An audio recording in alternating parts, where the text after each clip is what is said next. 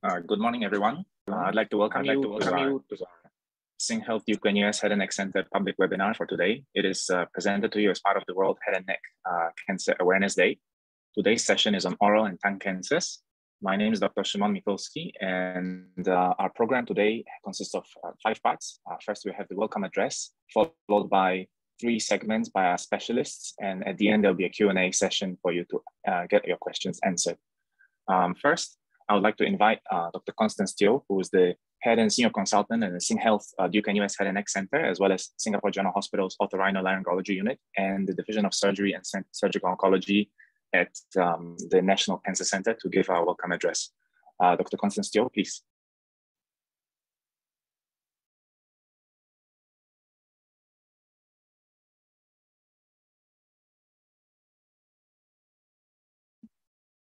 Give me a second. Yeah. All right.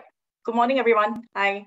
I noticed that there's some questions from our participants who say that the sound is a bit questionable. I hope it's okay now. Yeah. So anyway, welcome to the webinar. We're very happy to have all of you this morning on a Saturday morning. So oral cancer is really and ulcers are actually very common, and I'm sure that all of you are here because you're wondering, when should you worry, and is it cancer? And if it's cancer, what can be done? If it's and how will you be after that? Can you still talk? Can you still eat? There's probably a lot of concerns, and we hope that we can address that today.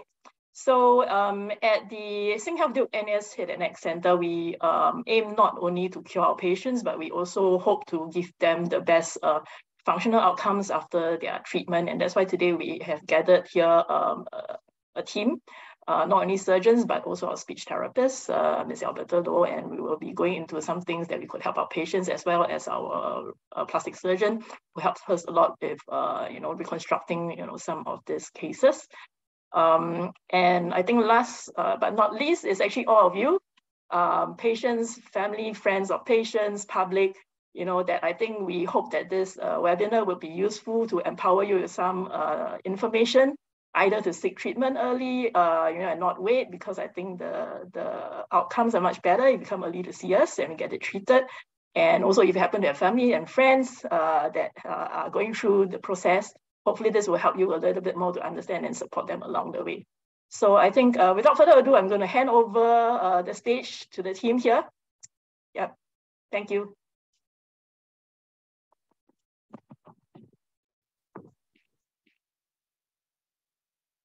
Our first speaker today, presenting on oral ulcers and oral cancer, will be Dr. Rahul Nagadia, who's a consultant at the Department of Head and Neck Surgery in Singapore General Hospital, as well as National Cancer Center Singapore, as well as National Dental Center Singapore. Dr. Rahul will give a presentation now. So Rahul, go ahead.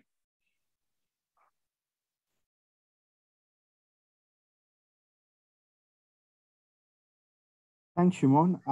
I'll just share my screen in a minute.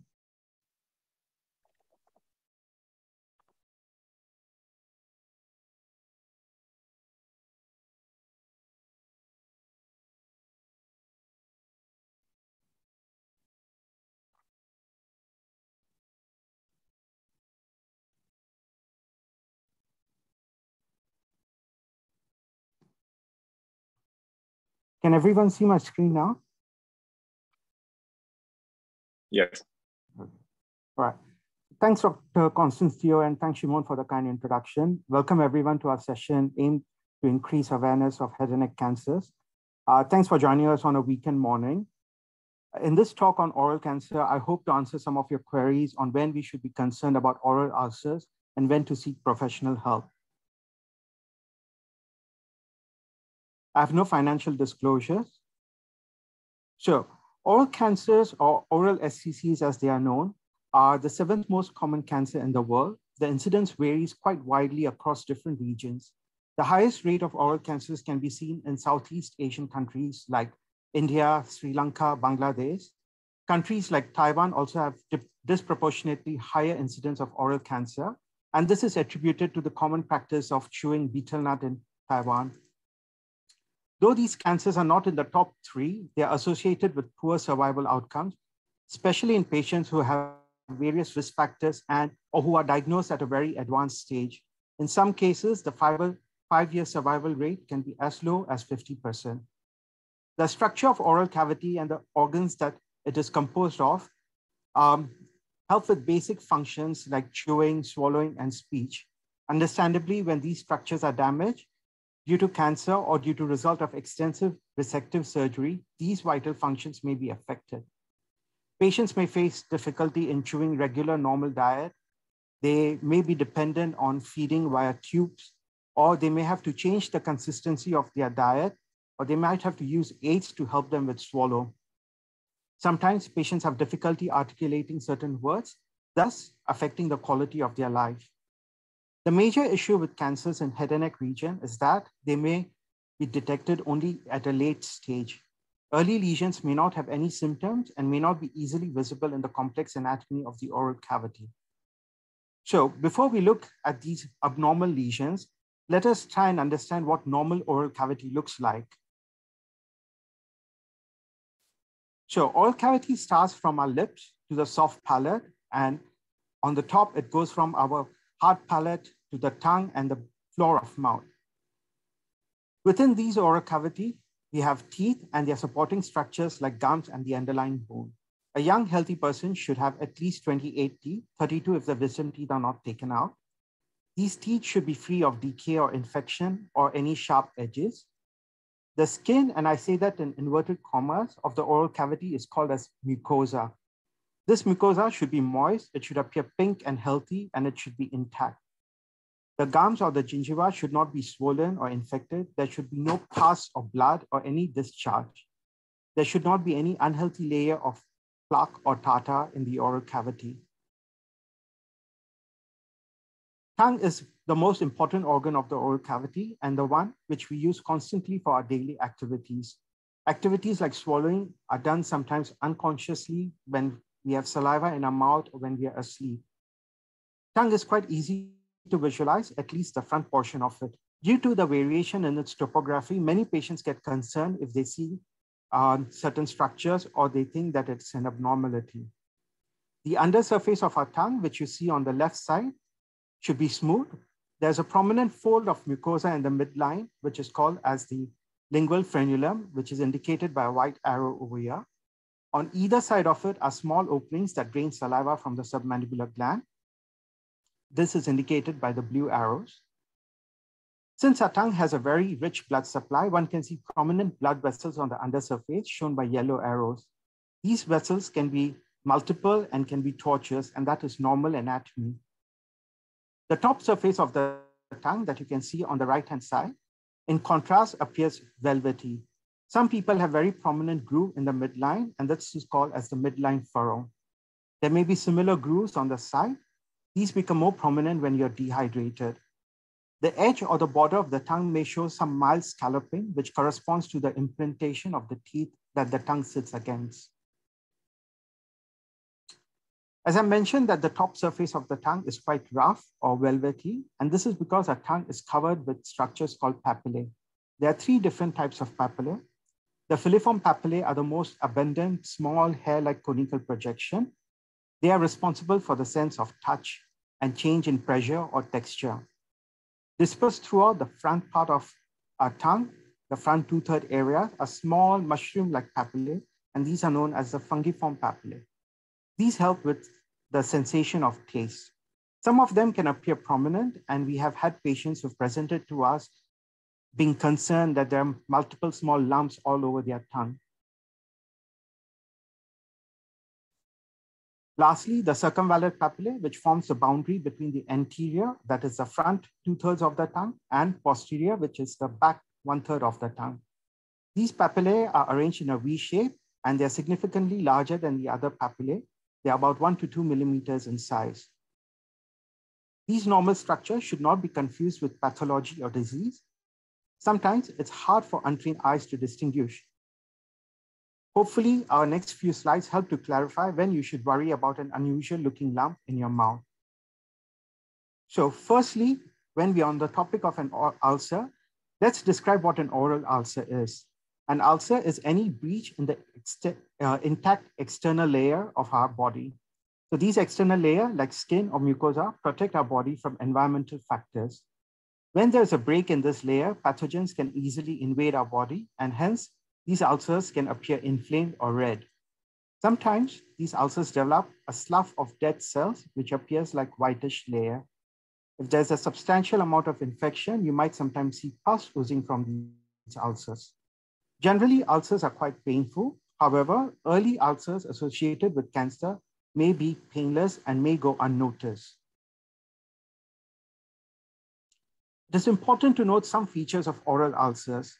Different pathologies or different causes of ulcers have different characteristics. And putting this together help us as clinicians to make proper diagnosis so we can render you appropriate treatment. If you do suffer from ulcers, it will be very beneficial if you record or note all these characteristics as shown on the slide and update your doctor about them. So certain ulcers you may see in only certain locations.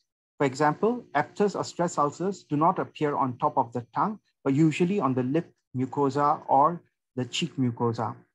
Ulcers from cancer rarely occur in multiple areas of the oral cavity. Ulcers from trauma, like accidentally biting your lip, usually resolve within 7 to 10 days. Ulcers that may be associated with autoimmune conditions may be quite painful or might have characteristic features like blistering. Generally, ulcers associated with cancers don't have blisters. If ulcers heal and recur, then they're very unlikely related to malignancy. The commonest causes of oral ulcers are things like trauma. Trauma could be mechanical, like accidentally biting or injuring yourself while eating some hard food. Chemical, sometimes by taking some corrosive substances, or sometimes certain medications when they're improperly taken or left under the tongue or in the oral cavity for too long, or thermal burns by taking very hot food or ingesting hot material. Some ulcers, like stress ulcers, have no reason, or at least at this point, we don't know why they appear. Ulcers due to infection, especially in kids, like hand, foot, and mouth disease, are caused by viral conditions. You can get ulcers because of bacterial infections. Sometimes dental infections can also appear as ulcers. And they are not ulcers per se, but it's from where the dental abscess or pus tries to drain out, and the area in that region gets very inflamed and ulcerated. Some patients develop allergic reactions or hypersensitivity reactions to certain drugs. If you change your toothpaste or rinses, sometimes the new material in this toothpaste or rinses can cause allergic reaction or hypersensitivity reaction and give you inflammation of your oral cavity or ulcers. Some patients are allergic to certain types of food and also get ulcers. There are certain autoimmune conditions, and autoimmune conditions are conditions where your own immune system has some defect whereby it starts affecting your own cells, your own body tissues. And these ulcers, these conditions can cause ulcers in the oral cavity and ulcers in other parts of the body, like the skin or in your private area.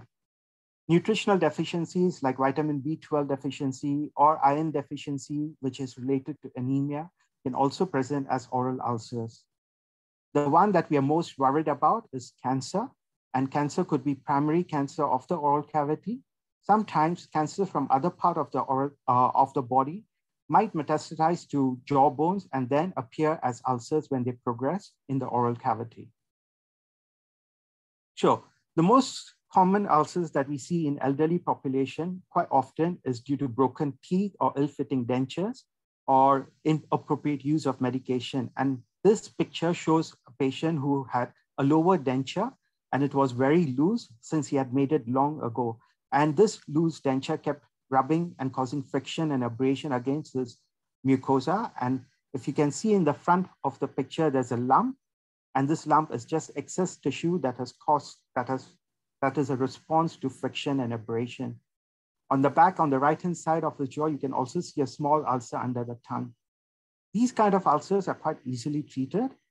Once you remove the source of irritant and you treat the cause of abrasion, these lesions heal quite rapidly. Sometimes giving some mild topical analgesia and mild topical steroids help to hasten the process of healing. Recurrent aphthous stomatitis is quite commonly seen in young patients. Usually young school-going or university students come to us, especially during exam periods, reporting that they've developed a lot of ulcers in the mouth. And these are stress-related ulcers. There are 3 different types: minor ulcers, as you can see in the top picture, which can be about 1 to 2 millimeters in size, or major ulcers, which can be up to 1 centimeter. The herpetiform recurrent abscess ulcers are just multiple ulcers that join together and coalesce and can be quite painful. The unique feature of these ulcers is that they appear and they heal in few days or up to a week's time, and then they reappear. Usually they don't appear on firm tissues like tongue, the top of the tongue or hard palate. They usually appear on your lip mucosa or inner surface of your cheek. And again, they heal quite easily with topical steroids. Some patients might have them quite often and then might require long-term steroid therapy. The other condition that's autoimmune related is called oral lichen planus. And we do see quite a lot of patients who have this condition. These patients might also have lesions on their skin or in their private areas in the genital mucosa. They usually appear like you see on the patient on the top, on their tongue, white little fine lines, which we call striae, and they could be multiple, and they appear like small little serpentinous or like snake-like white lines that coalesce or they join together. Sometimes there might be ulcer. Sometimes these lesions are found incidentally, meaning patients are unaware of them, and when they go for their oral checkups or their annual cleaning, the hygienist or the dentist notice this. Some patients might have a bit of soreness or quite often inability to eat spicy food. Very rarely do these ulcers or these lesions bleed, but sometimes they can cover the entire oral cavity and can be quite uncomfortable. The way to diagnose these ulcers is to do a biopsy, because under the microscope, they're very unique features. And once we diagnose a patient with oral lichen planus, they require some sort of topical steroids to help control this condition. Very rarely does this condition over a long period of time may progress to cancer, and these patients require monitoring 6 months or at least once a year to ensure that these lesions are not changing in size. Some immune-related conditions, usually they appear, as I mentioned, like blisters. Patients come to us saying that, oh, we noticed that there was a bubble of water and it burst, and there's now a white layer on the top of this ulcer. These are usually classical signs of autoimmune-related blisters for conditions like pemphigus or pemphigoid. These ulcers can appear quite remarkable and sometimes can be quite scary. However, they rarely ever progress to cancer. The way to diagnose them, again, it requires a biopsy. These ulcers can sometimes persist for a few weeks before they heal because they're quite large in size, and they sometimes require steroids in a very heavy dose, sometimes to be taken in form of tablets to help control this condition. The way to help manage this condition, other than steroids, is also to ensure that you keep well hydrated, you control the pain, and take measures to maintain your oral hygiene so these ulcers don't get infection.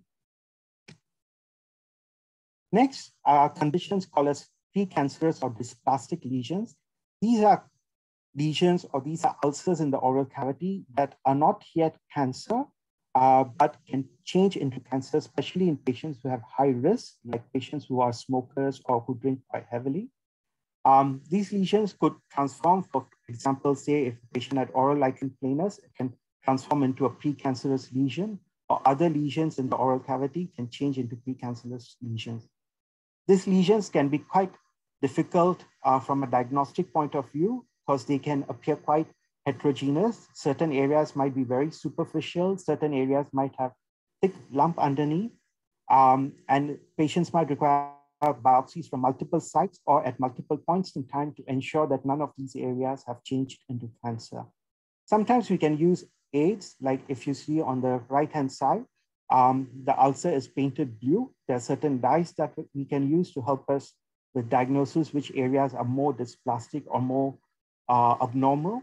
Sometimes certain lights, like special kinds of UV lights, are used to diagnose areas that are are heavily damaged or might be changing into cancer. But the gold standard still is biopsy. So we might require biopsy to confirm whether there's any cancer or not. Apart from being painful, these ulcers can also bleed, or patients can have difficulty speaking or moving their tongue. So we provide them symptomatic relief, and they may sometimes require topical steroids as well to control these lesions.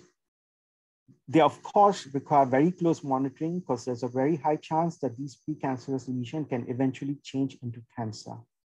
Sometimes patients don't get relief with simple treatment like steroids or analgesia, and then if the condition is recurrent or it's not improving or patient has a lot of discomfort, we can opt to ablate or burn away, in loose terms, the top layer where these dysplastic lesions are using lasers.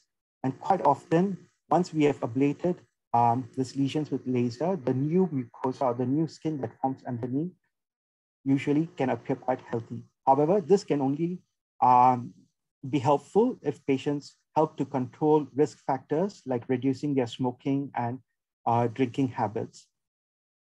Sometimes you can get ulcers that look like this. These are called viral warts, and classically they are described as cauliflower-like looking lesions.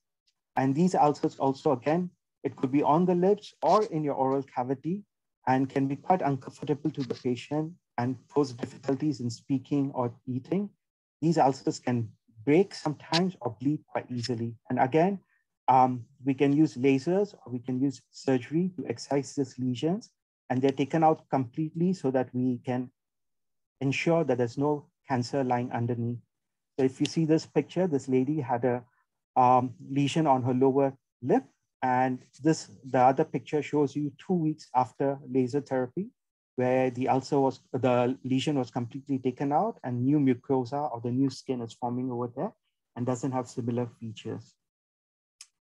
So coming to the one that we all are here to raise awareness about is oral cancers. Oral cancers, as I mentioned, can be quite debilitating.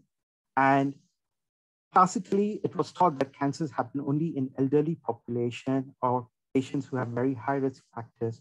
However, there are studies now that show that more and more young patients are getting cancers. We see patients in their 30s and 40s presenting with cancers. And what is worrying is these patients are patients who have no previous risk factors, who are non-smokers, non-drinkers, who don't have family history of cancer. So it's very important that even younger generation or younger population does a proper checkup and keep an eye so that they don't get cancers, or if they do, it is detected quite early. The ulcers that are associated with cancer usually present with few classical signs. Some of them are easy contact bleeding, like you can see in the bottom picture. When we touch the ulcer with a small wooden spatula, it just bleeds quite remarkably and quite profusely sometimes. These ulcers are not uniform ulcers like you see in other previous described ulcers. They can be quite irregular. They can be quite firm or hard to touch, which in our medical terminology is termed as indurated. The central area can appear quite necrotic and dirty and sloppy because the tissue in that area might be dead. And sometimes these ulcers can get infected and can be quite painful. The most important thing about these ulcers to note is that they don't disappear or they don't recover.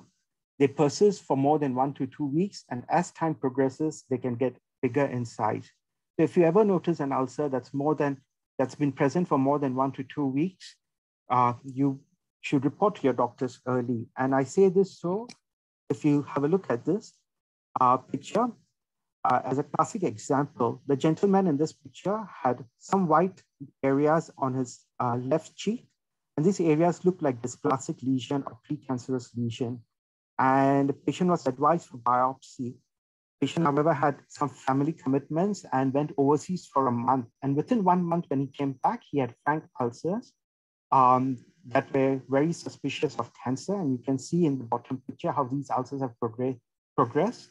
The central area looks white and necrotic. There are hard lumps around it. And then once the patient has cancers, the treatment has to be a bit more aggressive. and patient requires more close monitoring and rehabilitation, which my colleagues will elaborate in the next talks. So take-home message, advanced oral cancers can have very poor outcome. There are certain modifiable risk factors, things like spirits, which is alcohol, spices, and we are talking about spices like betel nut and betel leaves, etc., not your usual spices that we use in cooking. Smoking, chronic infection in the oral cavity from poor oral hygiene, sharp teeth that causes trauma and ulcers, and classically sexually transmitted disease like syphilis, which can cause or increase your risk of getting oral cancers. Self-examination of oral cavity and good oral hygiene maintenance helps to detect these lesions early. If you have ulcers that last for more than 1 to 2 weeks, if they bleed quite easily, or there's a hard lump in your oral cavity, or you notice that there's a lesion that is increasing in size as time progresses, or there's worsening pain, please report to your doctor immediately, and we can assess and take necessary steps to help us diagnose whether there's cancer. And if it's diagnosed early, we can help treat and cure it quite quickly as well. Thank you.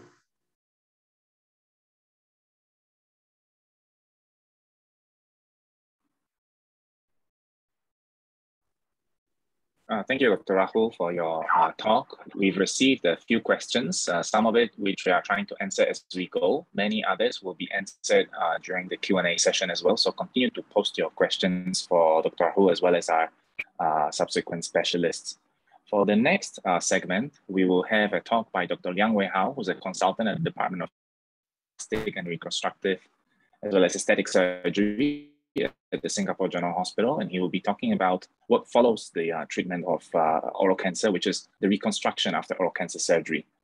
Dr. Liang, whenever you're ready, go ahead.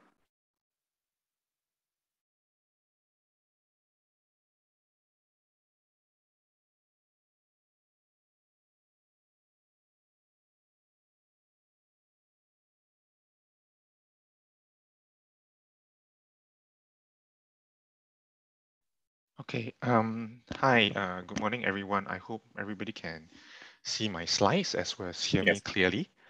Yeah, thank you so much for taking the time off on a very precious Saturday morning to attend this webinar and to hear us talk a little bit about oral cancer surgery. So I'm Wei Hao. Okay, I'm a plastic surgery consultant in SGH, and I work very closely with several of the head and neck surgeons in NCC, like Dr. Rahul.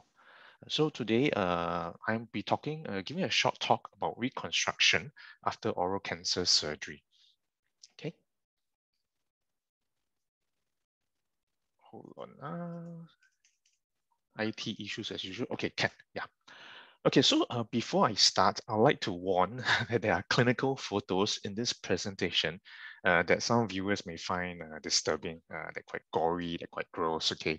Unfortunately, this is the nature of my job, and I can't really talk about reconstructing oral cancer surgery wounds if I don't even show photos of oral cancer surgery wounds. Then the talk will be quite meaningless.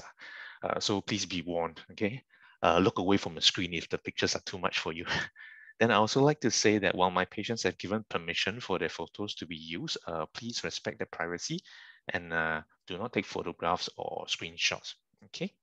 So with that out of the way, okay, you know those very gross, disgusting photos of tumors that you see on your secret packets, right?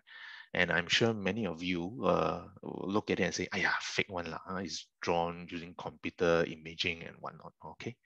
Actually, such tumors are real. Okay, these are just some examples of the kind of tumors and cancers that we see.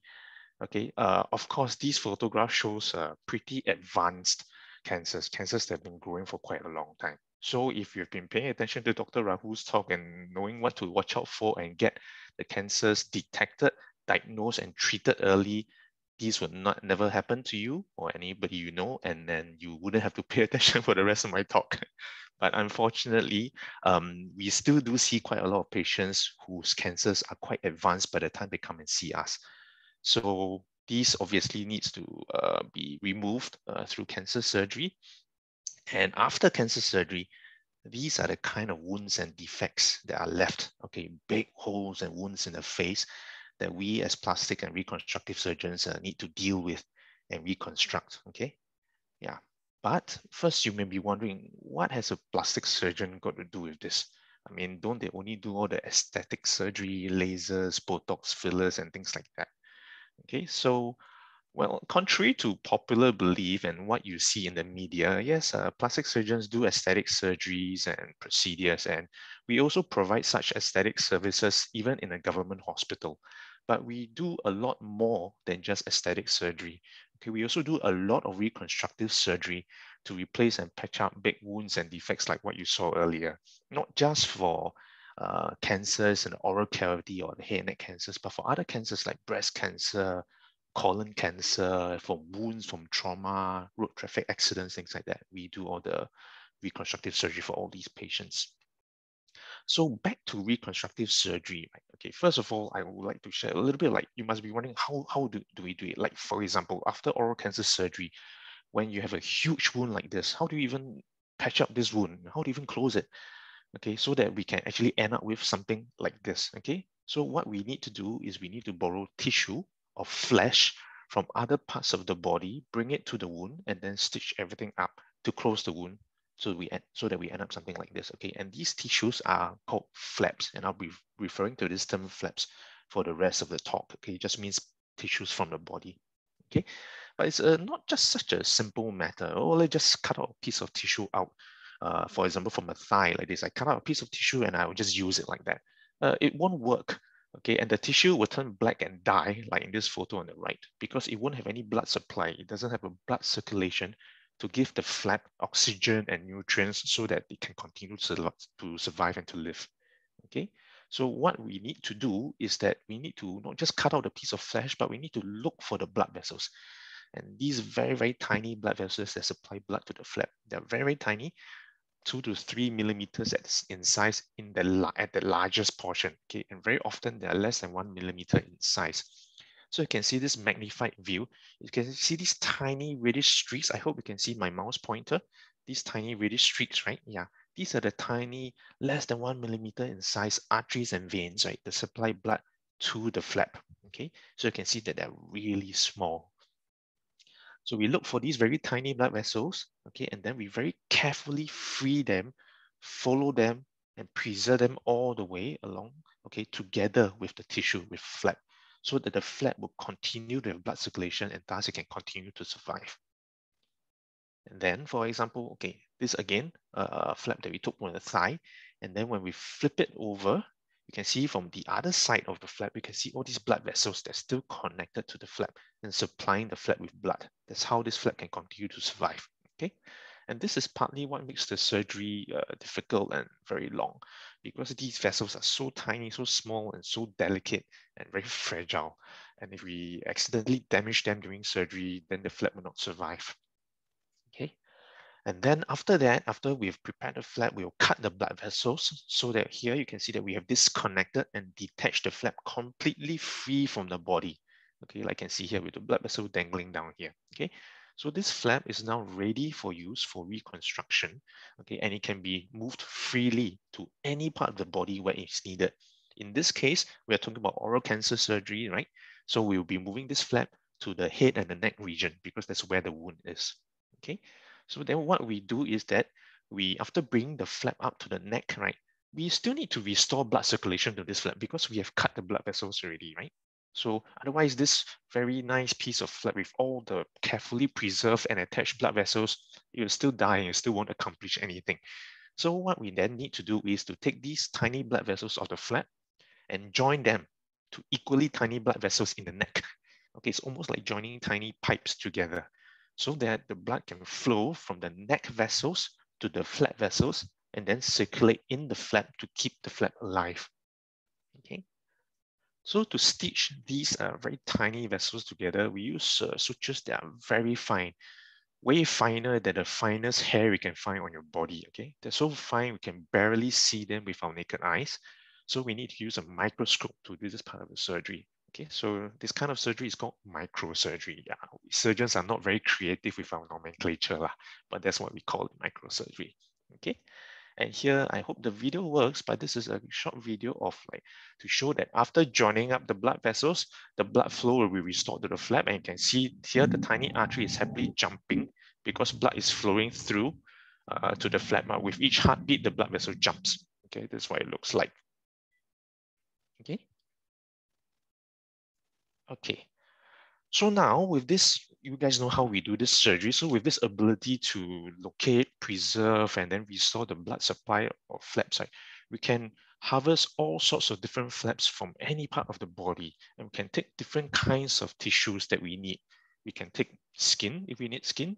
We can take muscle if we need muscle, or we can take bone if we need bone, or we can take any combination of tissues. Like for example, in the photo on the right, you can see the skin and bone. Okay, so we can take combination of tissues to use in reconstruction depending on what exactly is it that we need. And we can take flaps from any part of the body also, but the more common locations that we take flaps from would be, for example, the chest, you can see here, okay, the thighs, as you've seen in my previous example. Sometimes we take flaps from the wrist. Here you can see the flap here lifting. We lifted the flap off. You can see the blood vessels still dangling and still attached underneath it. And lastly, the calf. Okay, this is a place that we always go to if we want to harvest a flap with bone. Okay, so we always go to the leg. Okay. Now, after seeing all these things, all these kind of flap surgeries that we take flaps from other parts of the body, I'm sure a question that a lot of you may have on your minds is it safe or not? Is it safe to just anyhow cut and take flaps from parts of your body like this? Would those areas be okay after the surgery? Okay, so everybody may have heard of this saying, robbing Peter to pay Paul. Okay, so this is essentially what we are doing as reconstructive surgeons. We take flaps from one part of the body, Peter, to use in another part of the body, Paul, who happens to need it more. Okay, but in reconstructive surgery, we also have a second line to this saying that we rob Peter to pay Paul, but only if Peter can afford it. We will only take flaps from a location that can afford to lose this flesh and has minimal risks of complications so that we don't cause additional problems for our patients by taking the flap from part of their body. Okay, so for example, let's say we want to take skin, right? Okay, we will choose areas that have excess skin so that we can close the wound easily after harvesting the flap. Okay, but of course there will be scars, but unfortunately, there's no way to perform surgery without scars. There's no such thing as scarless surgeries. So, but we as plastic surgeons will always try to stitch and close the wound up nicely so that hopefully the scar appearance will not be too bad. Okay. Okay, that's for skin. Let's say we want to take muscle. Then we will choose muscles that are less important and make sure that there are other muscles left behind because we have many muscles in our body, right? We want to make sure that there are other muscles left behind that has a similar function so that patients do not get weakness after the surgery, okay? Let's say we want to take bone then, okay? As I mentioned, we usually take the bone from the leg, right?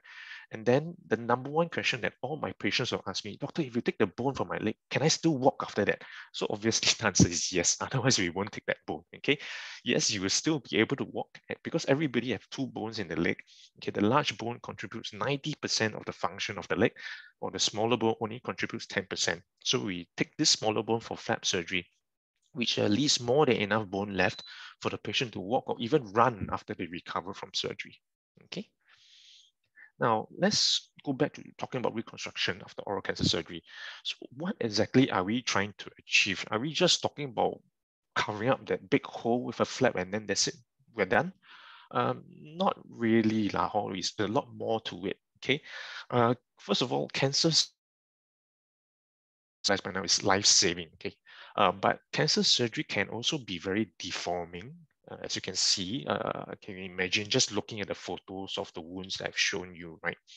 And cancer surgery can also affect important functions like your eating, your drinking, your swallowing, your speaking, all can be affected after oral cancer surgery. So what we do as reconstructive surgeons is we try to restore firstly the form and function and aesthetics of the patient. So what does it mean? Form is basically restore the structure or the anatomy of the patient's face or the mouth, okay? We also try to return the function so that they are able to eat, to chew, to speak as much as possible. And then lastly, we also try to give them as much as possible an acceptable aesthetic cosmetic result. Okay, these are the main guiding principles for all reconstructive surgery, not just oral cancer surgery actually. Okay, so back to oral cancer surgery reconstruction for that. If you view the oral cavity as almost like a box, right, you can see that different structures of the mouth forms the different walls of this box. So for example, the front of the box is formed by the lips, okay? The bottom of the box is formed by your tongue and your jawbone, for example. The sides of the box is formed by the insides of our cheeks, okay? Over here, the insides of the cheek, right? Okay, and then the top of the bone, or the box, sorry, is formed by the palate, which is actually part of our cheekbone. It forms the palate here, okay? So any wall of this box can have cancer and may need surgery. And if they do have surgery, then we will need to reconstruct the wound after that. Okay, so let's talk about the different regions now. Okay, so for example, let's talk about lips. Okay, the front of the box is formed by this our lips, and our lips have very important functions. Okay, they allow us to obviously close our mouth very tightly. Okay, this allows us to help to prevent drooling of saliva. Also helps to keep food and drinks within our mouths during eating so that it doesn't fall all over the place. And of course, lastly, the lips also help us to speak and pronounce words properly too. Okay, so it's very important to reconstruct the lips. Okay, so for example, in this case of a lip cancer, we have reconstructed the lip, as you can see here, so as to allow him to retain the functions of his lips. Okay, what about the tongue? The bottom of the box is formed by the tongue, okay? And the tongue is also very important. It's obviously very important in allowing us to speak, to pronounce words properly. Also very important for chewing and swallowing, okay? Because when we chew, it's our tongue that moves the food around the mouth so that the food is broken down evenly by our teeth. And then as we swallow, it's the tongue that pushes the food backwards to the throat so that the food can be swallowed down to our gullet and then down to our stomach. Okay, so tongue is very important. So here you can see in this patient, we have actually had to remove part of the tongue because of cancer, and then we have reconstructed the missing portion with a flap. So unfortunately, you can see that the flap is a bit darker in color because we had to take it from other parts of the body, which is with dark skin. So that's why you can see the difference in color, but the function remains quite good after this surgery. This other patient, okay, not just part of the tongue is removed, the entire tongue has been removed, okay? So the main problem in such a case is that it's not just you lose the function of the tongue, but that this big wound at the bottom of the mouth, at the bottom of the box, okay, is actually goes down all the way down to the neck, okay?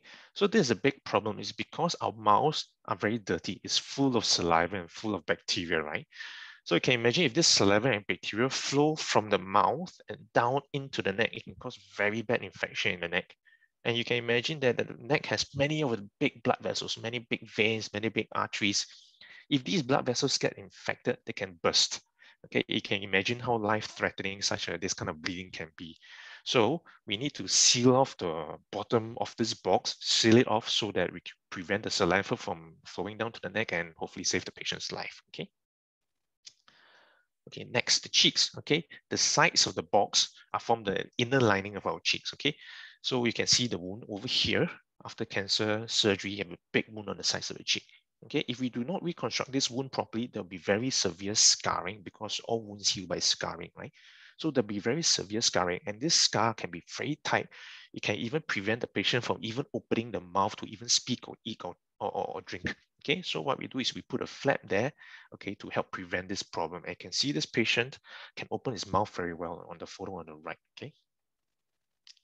And then we want to talk about the palate, okay, which forms the top of the box, okay? So this is our palate, okay? You can see this patient with a big cancer over there, okay? And this palate is also formed by our cheekbone. So very often when you have a cancer in the palate, it means the cheekbone also has to be removed. So you can see in this wound, the cheek, okay, plus the palate has been removed together. Okay, obviously, such a wound has to be reconstructed because we need to keep the oral cavity and the nose cavity, we need to keep them separate. Okay, why is this important?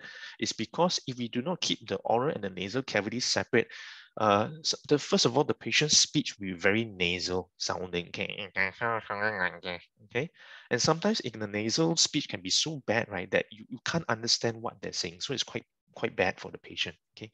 Not only that, every time they eat or drink, the food and the fluids in the mouth will actually go up into the nose. And this is called nasal regurgitation. So it's quite uncomfortable for the patient as well.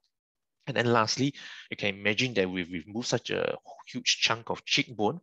This will cause this area to sink down and then result in quite bad facial deformity. Okay. So using a flap to reconstruct the palate and the cheekbone at the same time, okay, like you can see in this example, helps us to prevent all these problems that we just mentioned. Okay, and then lastly, I want to talk a little bit about the jawbone, or what we call the mandible. It's also part of the oral cavity. Okay, the jawbone is obviously important in allowing us to open our mouths, right? So that we can speak, we can eat, we can drink, right? And we also need our teeth to be able to chew food properly. Okay, so when cancer occurs at the jawbone will have to be removed, like you can see in this picture here. Okay. We can reconstruct the jawbone, obviously, because we remove the bone, we want to replace it with bone, right? Okay, and where do you take the bone? Remember, I said we take the bone from the leg. Okay, but the problem with the leg bone is that the leg bone is very straight. Okay, whereas our jawbone is very curved and very three-dimensional in shape, right? So what we need to do is we need to then saw this straight bone that we take from the leg. We need to saw it into smaller pieces, shorter pieces, like you can see in this photo here. Okay, so this allows us to place the pieces, these shorter pieces, in a more curved fashion to better resemble the original contour of the jawbone.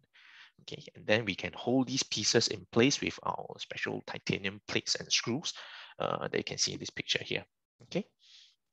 Now you can imagine that for a bone flap like this, okay, where we saw the bone to reconstruct the three-dimensional shape of the jawbone, right? So where we saw the bone, the angle at which we saw the bone, how long each individual segment have to be. All these have to be done in a very precise manner. Otherwise, the reconstructed jawbone may be very different from the original jawbone. The patient may end up having a crooked jaw, which not only doesn't look nice, but because the jaw is crooked, the teeth are also in the wrong position now. So they may have difficulty to even chew food properly. Okay, so it's a very precise thing that we're doing here. But in the old days, we used to do this by very carefully measuring with a ruler, making templates, cutting the paper ruler into small little templates, and then very slowly sawing and then chipping off the bone bit by bit, trying to get the shape right. But you can imagine that sometimes this process, a bit trial and error, right, may not be very, very accurate. Right? Okay, so what we do nowadays is that we do this thing called virtual surgical planning, or VSP for short. Okay, we use a computer software to plan how we do the reconstruction, how we plan to remove the cancer as well, and the reconstruction. So we plan everything using this computer software, and we plan this before the surgery. Okay, this was to give us the most accurate and the best match possible. And this VSP has allowed us to achieve accuracy that was impossible to achieve in the past. Okay. There are commercial companies that offer these kind of services internationally, but they're very expensive. The whole process takes very long, over the month, which is not good because we don't want our cancer patients to wait so long before they go for their cancer surgery, right? So which is why here in the SGH campus, the few of us, we have collaborated amongst ourselves and also worked together with National Dental Center to develop our own capability in virtual surgical planning and 3D printing for jawbone reconstruction, so that we can do it cheaper and faster than the commercial companies. Okay, so we are the first to utilize this new technology in Singapore, and we do this for all our jawbone reconstruction surgeries. Okay, so we use VSP to plan the surgery, but also on top of that, we do 3D printing, because 3D printing is very popular now. It's all the rage, right? Everybody is doing it. We are also doing it. Okay, we use 3D printing to help with our surgery. So we print things like the models of the skull and the jaw, okay, to help us plan our surgeries. We also print a very specially designed guides that you can see here that we can use during the surgery itself to help us with the sawing and the plating of the bone during the surgery. Okay, so also want to mention a little bit about when we have to remove the jawbone because of cancer surgery. You can see all the teeth on the jawbone, right? Yeah, the teeth are obviously removed at the same time. Okay, so as part of jawbone reconstruction, we also work with the dental surgeons to insert very specialized dental implants into our bone flap. Okay, so that later on we can use these implants to anchor dentures directly to the bone, so that it's very secure. Okay, I'll show you pictures of what we mean, okay, in a while. Okay, because traditionally these kind of dental implants have to be replaced in a separate surgery many months later. Okay, but with VSP and with 3D printing, we can now design guides and plan properly that allows to very accurately put these kind of dental implants immediately during the very first reconstructive surgery. Okay, and again, we are the first in Singapore to do this, so we actually managed to save the patient from having to go for an additional surgery. Okay, and this is what I mean by dental implants. You can see the dental implants in the bone flap. This is after patient has fully recovered. This is what the implants look like. Okay, and here, this is what she looks like with the full set of teeth restored. Okay, because these dentures are anchored to the bone, they are a lot more secure than our normal dentures. Okay, the normal dentures can be very loose, they can dislodge, you can have food stuck very easily underneath the dentures, very uncomfortable, inconvenient to use. These kind of dentures are much better. Okay. So because we developed this new service, this new technology, we also want to make sure that we're doing it right lah. So we took all the cases that we have done using VSP and 3D printing, and then we analyzed the results using special software, and then we check, like, after surgery, whether the results that we got, is it what we planned for initially? And we found that our results are quite good. Okay, the differences between before and after surgery, right, is only about 2 to 3 millimeters on average, which is pretty decent and comparable with the results around the world. So we are doing a decent job at it. Okay, so with this new technology, we are able to restore their jaw contour to how it was like before, so that it almost seems like these patients never went for any surgery at all. And that's what we hope to achieve lah. Okay, so I've talked a lot about flaps, the flap surgery, doing reconstruction for different parts of the oral cavity. Okay, so after all this kind of very long and complicated surgery, right, and patients have all recovered and gone home, can we now breathe a sigh of relief and say, okay, job done, that's it. No need to do anything else for the patient? Unfortunately, no. Our job as a reconstructive plastic surgeons is still not done, because there are still things that we can do for them, even after they have recovered and discharged home already. Okay. We can use the skills and tools that we have, that we use for aesthetic surgery, things like your lasers and fillers and Botox. Okay, we can use these skills and tools to also help to improve the appearance and quality of life of our patients after their cancer treatment. Okay, surviving the cancer and surviving the cancer treatment is really hard enough. Okay, they also have to deal with the scars and the deformities from cancer surgery, because these things may happen despite all our efforts in reconstructive surgery. They still get scars and some form of deformities. Okay. The thing is, for cancers in other parts of our body, like internal organs or whatnot, okay, we can hide the scars and deformities under our clothes. For our face and oral cancer surgery, we can't hide the face. I mean, nowadays we wear masks, but even that we have to take off the mask at some point of time. So we can't hide the face so easily. Okay, so any scars and deformities would be highly visible to everyone. And we do not want our patients to get insensitive comments or insensitive looks and stares by public, for example. We don't want them to avoid going out of their house because of this. We want them to have good quality of life and continue to do what they were doing before the cancer happened. Okay. So to do this, what is it that we can do for them to help improve their outcomes even after the surgery? Okay, so we can, let's start talking about lasers. Okay, first we can use lasers, right, to treat scars. Okay, lasers are commonly used in cosmetic surgery and plastic surgery, right, to improve things like skin complexion, improve pigmentation, but we can use them to treat scars, not just acne scars that you see on the face, but also surgical scars. Okay, so patients, as I mentioned, will have scars after the surgery. Okay, there's no such thing as scarless surgery, and sometimes the scars can be a bit thick, a bit ugly, like in this top picture. Okay, so we can actually do laser scar treatment, okay, to hopefully improve the scar appearance. Okay, there's no way we can make scars disappear, but we can improve the way they look. We can make the scars softer, and we can try to make them as unobvious as possible. Okay, like for example, this patient has a scar on the neck from a surgery, but I can see, I mean, it's a little bit dark over here, but otherwise you can't really see very well that there's a big scar on the neck. Okay. Besides scar therapy, we can also use lasers to help remove things like pigmentations and tattoos. So in this specific patient, he unfortunately, because of the nature of his defect in the oral cavity, he needed a very specific flap to reconstruct the wound. So we had to use that flap, but unfortunately, there was already a tattoo on that flap. So after it's recovered, I started doing laser treatment to remove the tattoos. And this is here, you can see some improvements after just one session of the lasers. Okay, with more sessions, we can probably remove almost all the pigment on the flap. Okay.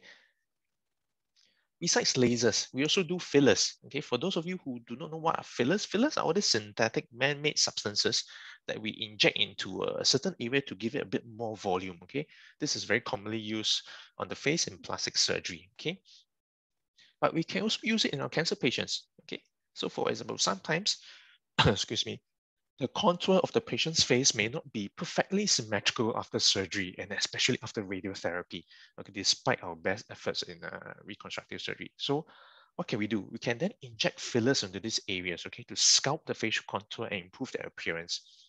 But fillers are very expensive and they don't last forever. So sometimes instead of using fillers, we sometimes use the patient's own fat. So we take the fat from areas like the tummy or the thighs, and then we inject the fat into the areas that we need, and this is called fat grafting. Okay, so you can see in this picture the pre and post fat grafting, we have improved his contour of the jaw much to much better, okay, than before. Okay, and then another big category of cosmetic procedures that we do is Botox or botulinum toxin. Okay, Botox is actually a neurotoxin, so it's a substance that temporarily paralyzes muscles after injection. So in cosmetic surgery, you use them to weaken very specific muscles on the face to reduce wrinkles, okay?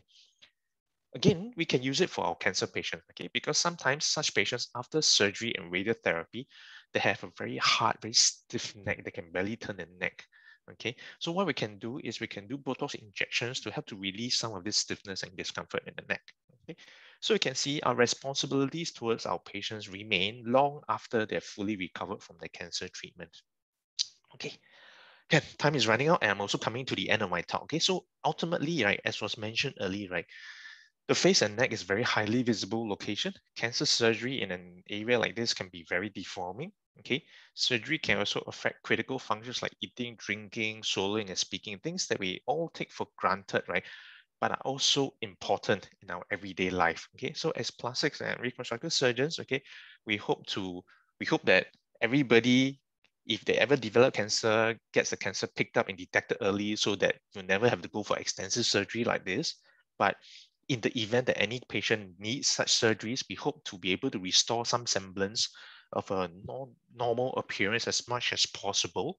Okay, so that we also want to ensure that our patients have good function and also to restore and maintain their confidence and their self-esteem, and allow them to continue to live lives of good quality. Okay, so because no matter how hard the work is, right, how difficult and how challenging the surgery is, right, nothing gives us myself and my head and neck cancer colleagues, and nothing gives us better satisfaction than seeing the happy smiles of our patients and their families. Okay. And with that, I end my talk and I thank you for your kind attention. Okay, I'll stop sharing now. Okay. Thank you, Dr. Wei Hao. This is very interesting, and your pictures especially are super interesting for everybody to see, although it's not something that most people, especially because it's not something people outside would see every day, unlike us. So there are a lot of questions that are coming in. You can take a look at the Q&A panel to choose some for answering later. Meantime, we will proceed to the third segment of our program for today, which will be delivered to us by Ms. Alberta Low, who's the speech therapist at the Department of Speech Therapy at the Singapore General Hospital. She'll be talking about what follows now the reconstructive part of the journey of a cancer patient, which is the speech and swallowing rehabilitation. All right, so I hope you enjoy. And Alberta, go ahead.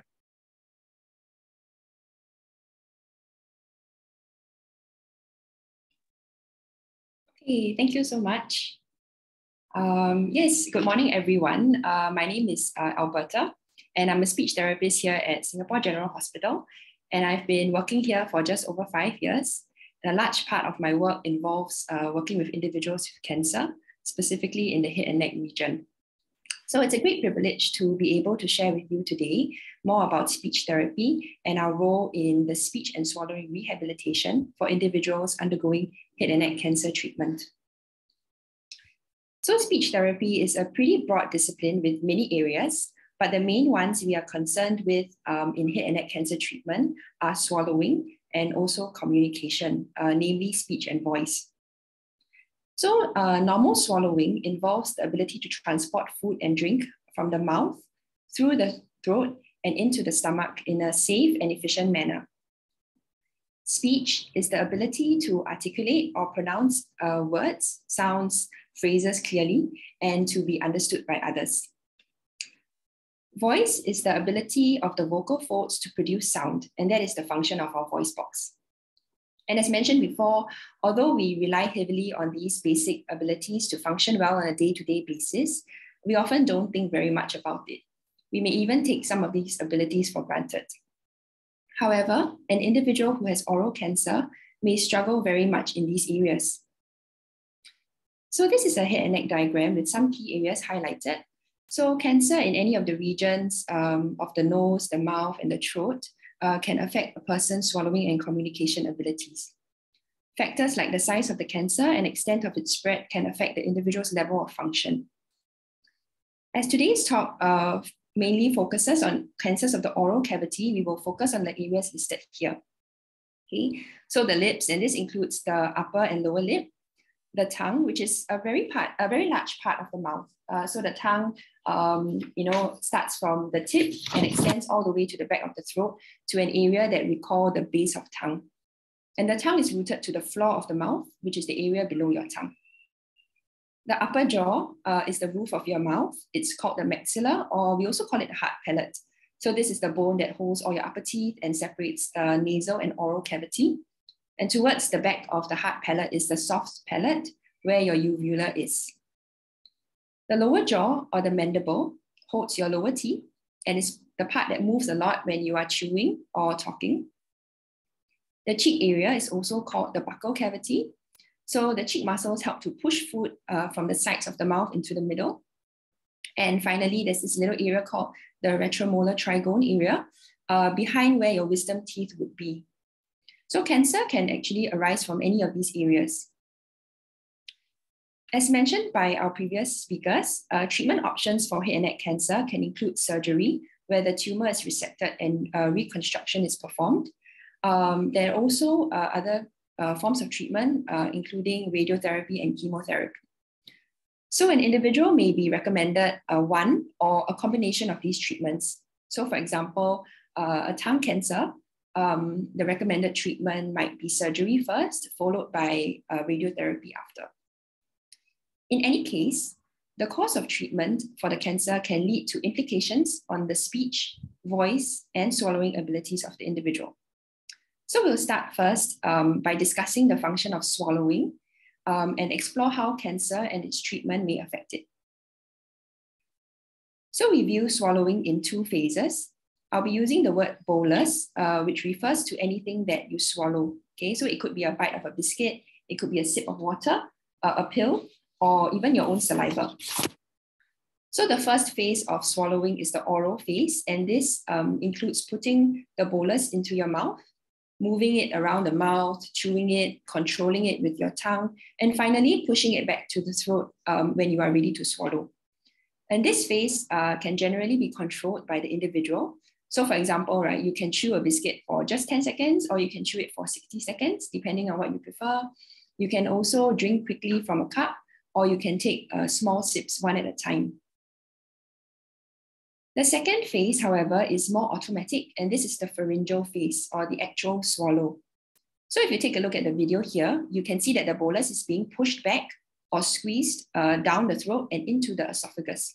Okay? When this happens, the larynx, or the area where your Adam's apple is, actually rises, and a little muscle called epiglottis flaps down and closes the airway. So this prevents you from choking on the food or drink that you have just swallowed. So if you happen to have a glass of water with you, you can try taking a sip of water and just think about what your lips, your tongue, and your throat are doing. You'll realize that it happens really quickly. Yeah, swallowing happens so fast, but it is successful only when all these muscles work well together and with perfect timing. So now imagine, what are some of the possible problems we might face with a tumor on any of these areas? Or what difficulties might a person have after a surgery in which some of these tissues might be resected? Okay, so any difficulty with swallowing is called dysphagia. Okay, and the word is on the top right-hand corner of the slide, so dysphagia. For a cancer on the lips, an individual may not be able to hold food and water well in the mouth, resulting in spillage. So the picture here shows a patient who had a resection of a tumor on the upper lip. So she might then have some trouble with lip closure and experience some water spilling when she's drinking. For the tongue, the individual may have difficulty moving food around the mouth. So when we want to chew something, our tongue actually brings the food to the sides for chewing. And when we are ready to swallow, the tongue gathers the food back to the center for swallowing. So this individual might have then problems controlling or manipulating the bolus in the mouth, resulting in accidental spillage of the bolus back to the throat, or maybe the person might have a lot of food or water left in the mouth even after swallowing. So the picture here shows somebody who had about half the tongue resected. Imagine that it's going to be quite difficult for him to move food around the mouth or to control water. The water may just very easily flow back and cause the person to choke. Surgeries in the upper and lower jaw can result in difficulty chewing, and it can also lead to a jaw opening difficulty, which is what we call trismus. Okay? Surgeries to the upper jaw or maxilla may also result in nasal regurgitation, which was mentioned before. So this is when food or water is being squeezed upwards into the nasal cavity during the swallow. And so some of these individuals, they may actually have food or water coming out from their nostrils when they're eating. Okay. So the picture on the left shows a patient who underwent a lower jaw surgery. So you can see the jaw is a little bit lopsided. And the second picture shows an example of trismus, which is a difficulty opening the mouth. So a normal individual should be able to fit 3 fingers between the upper and the lower teeth. Okay, so you can also try about 3 fingers. But this patient here maybe can only fit about 1.5 to maybe 2 fingers at most. Tumors in the throat or even at the back of the tongue, the base of the tongue, can cause one to have a problem with residue. So what does this mean? Okay. Basically, after swallowing 1 or 2 times, the individual may still feel that something is stuck in the throat. Okay, so the food and drink left behind is what we call residue. For normal people, 1 to 2 swallows per bolus would usually suffice, even for things like sticky rice. But for someone with a base of tongue resection or throat resection, multiple swallows may be required. Sometimes the individual even needs to drink water to wash down the food in the throat. It can also complicate matters when the residue in the mouth and the throat falls into the airway accidentally, causing choking or coughing. All these can lead to negative consequences. So swallowing may be inefficient and uncomfortable. Eating and drinking is also no longer enjoyable for the individual. The individual can also be at risk of aspiration, which is food and drink entering the airway and the lungs accidentally. Okay, so this can cause like coughing and choking during the meal. And in some cases, it can cause pneumonia, which can be life-threatening if it's severe. So what can we as speech therapists do for an individual with dysphagia or swallowing difficulty? So these are some of our goals. If the patient had to be on tube feeding due to surgery or difficulty swallowing due to the cancer, we often aim to get them eating and drinking orally again, and so reduce or eliminate the need for the feeding tube. For some patients, this might take anything from 1 to 2 weeks after surgery, but for patients who have bigger or more complex surgeries, it can sometimes take months. If oral feeding is possible, we also aim to get our patients eating as close to a normal diet as possible, while ensuring they are eating and drinking safely and without too much difficulty. Above all, we are always thinking about the patient's quality of life. What personal goals and desires does the individual have, and how can we work towards that? How is the dysphagia or the swallowing problem limiting the individual physically, emotionally, or socially? The truth is sometimes we may not be able to achieve all of our goals.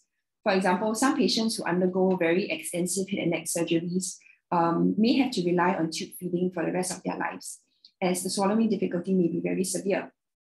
In such cases, we discuss with our patients how we might still achieve some quality of life despite these physical limitations. We also journey with them, whether it's challenging them towards a goal or helping them move towards a greater level of acceptance of the limitations that they may face.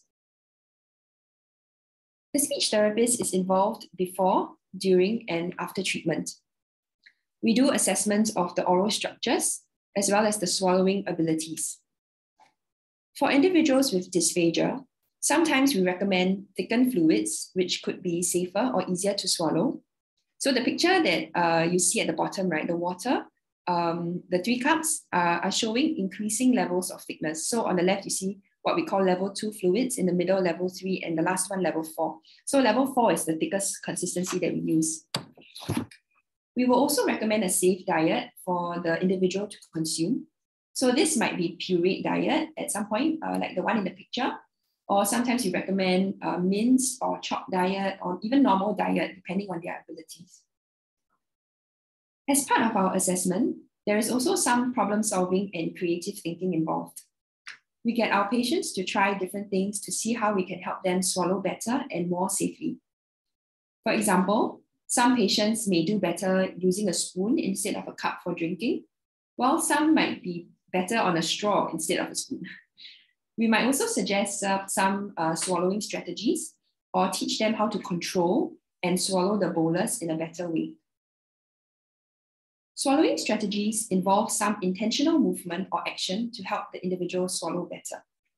For example, sometimes we recommend this chin tuck posture. Okay, so it's basically looking down during the swallow, or something like a head turn.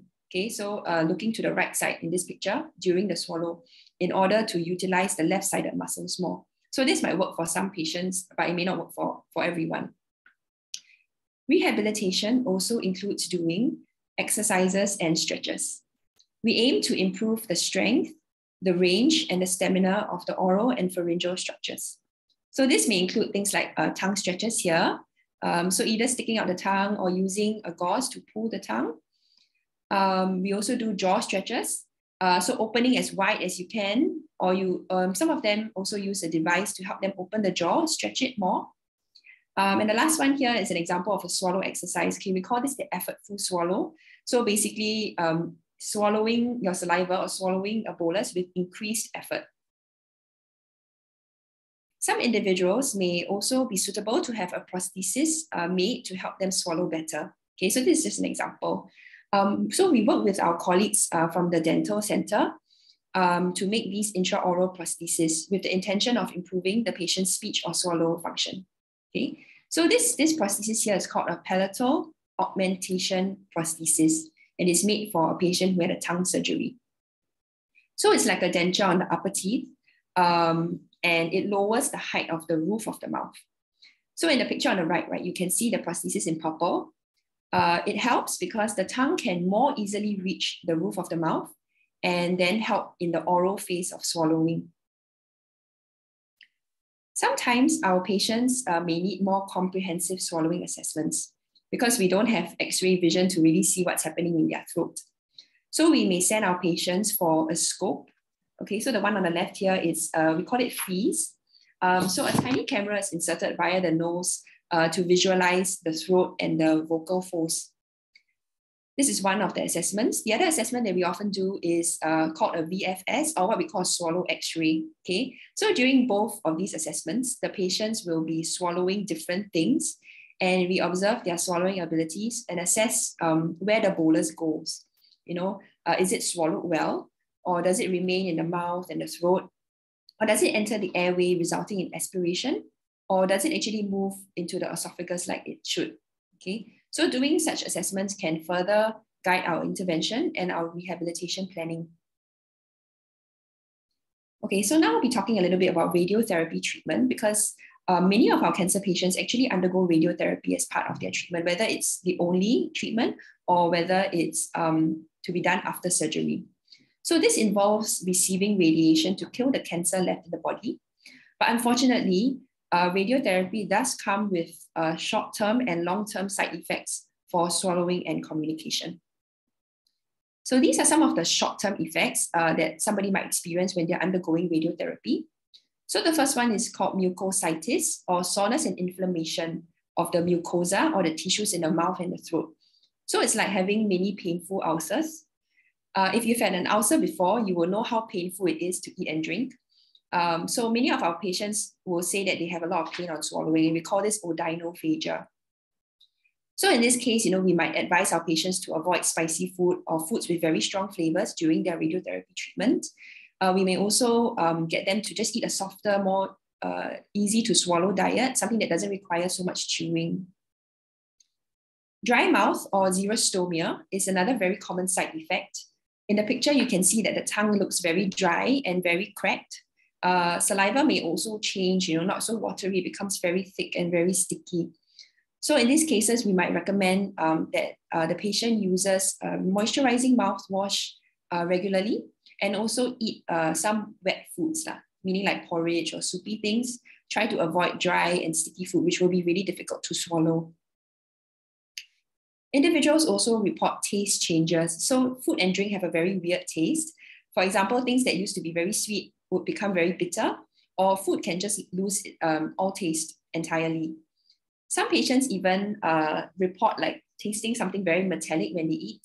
So sometimes we suggest that they use plastic cutlery instead of metal cutlery just to alleviate the problem a bit. Radiotherapy also results in general lethargy, poor appetite, and consequently loss of weight. So after the weeks of radiotherapy, the soreness, inflammation, mucositis will usually slowly resolve and taste will also come back.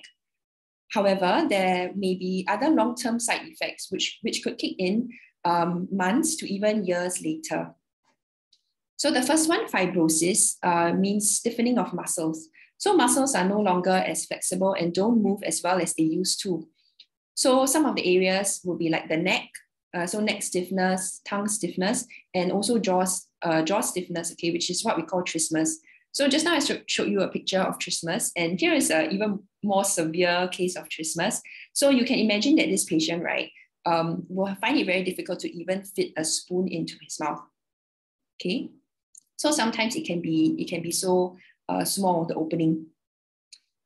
The dry mouth or the xerostomia, unfortunately, is one of those side effects that can persist for years after radiotherapy. A more complex complication of radiotherapy treatment is what we call cranial nerve neuropathy, where nerves may be gradually damaged and lead to some weakening of the muscles. So for example, here, we have a patient with a tongue weakness or a cranial nerve 12 issue. So cranial nerve 12 innervates the tongue, okay, so controls its movement. You can see that the right side of the tongue looks smaller than the left side.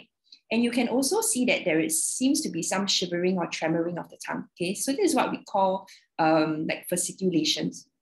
All right.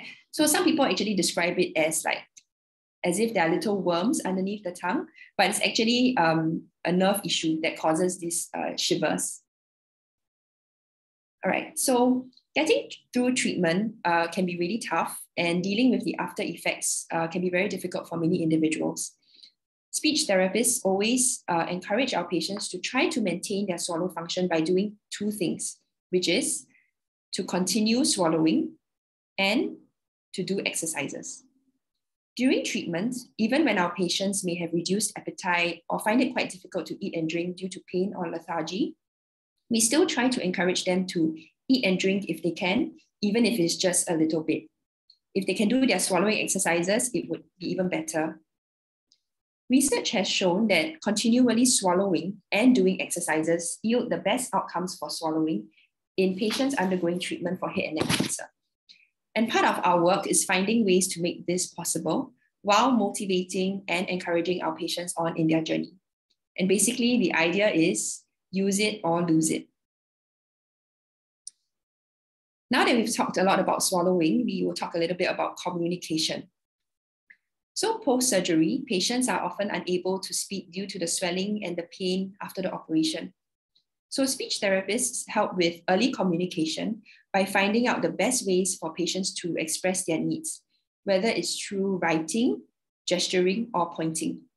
It can be as simple as providing a clipboard with paper and a pen for writing. The device here in the middle is called a boogie board. So you can write on it, and with the press of a button, the screen will clear, and then you can write again. And the one on the right here is a simple picture chart that patients can point to. Okay, so even if some of our patients may not read or write well, they can certainly recognize pictures.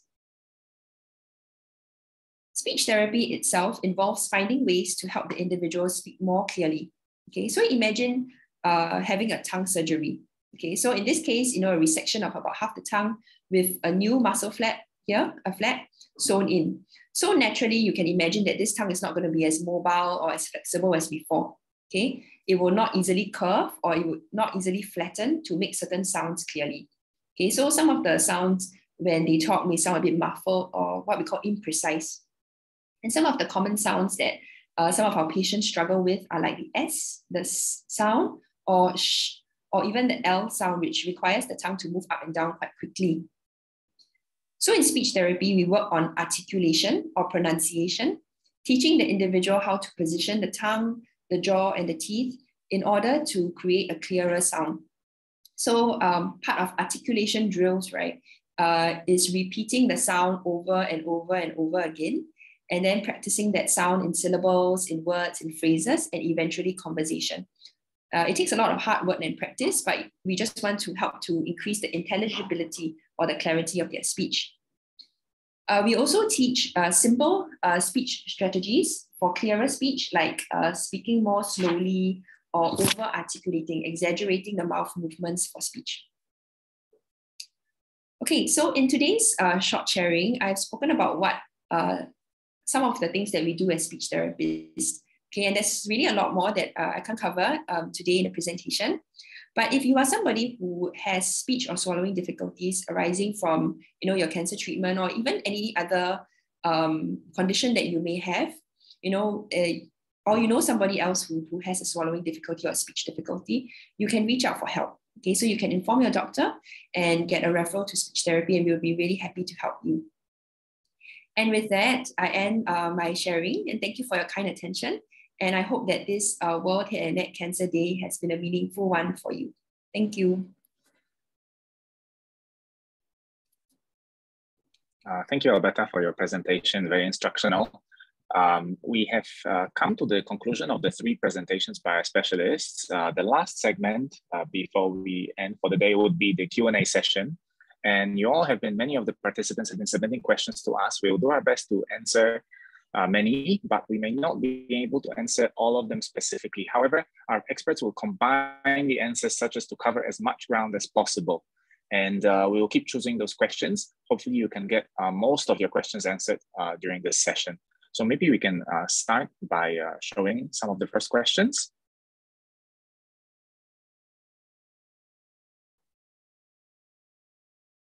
I think this first one maybe we'll direct to Dr. Rahul to sort of review once again, what are some of the risk factors for getting oral cancer? Hi, thanks, Shimon. Generally, the risk factors for cancers are modifiable risk factors and the non-modifiable risk factors. Modifiable risk factors are like what we mentioned earlier, things like smoking, drinking alcohol, eating spices. So spices are not what you use in your regular cooking, like chili, etc. Spices, it's a mnemonic. That's why we use the term quite loosely, but it's for things like spices that they mix in betel nut chewing or when they eat betel leaves, especially in countries like Myanmar or Taiwan, or even in the Indian subcontinent. Having sharp teeth or things that cause chronic irritation or chronic ulceration in the oral cavity, or having infections, long-term infections, which cause chronic inflammation. These are modifiable risk factors, meaning you can treat them and you can reduce your risk of getting cancers. There are some non-modifiable risk factors like previous history of cancer or family history of cancer. However, you should bear in mind that these are very rare and the chances of getting cancers from these kind of conditions is not high. So do take care of trying to modify your lifestyle factors, and that will help to reduce the risk of your oral cancer.